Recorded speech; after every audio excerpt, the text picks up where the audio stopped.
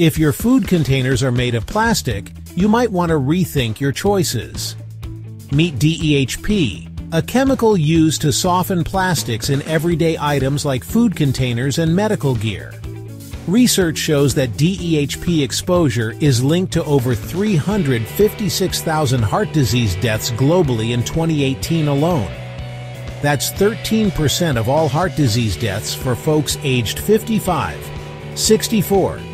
DEHP triggers inflammation in your heart's arteries, increasing the risk of heart attacks and strokes. The worst hit areas? The Middle East, South Asia, East Asia, and the Pacific. India, China, and Indonesia top the list. The economic impact? Between $510 billion and $3.74 trillion.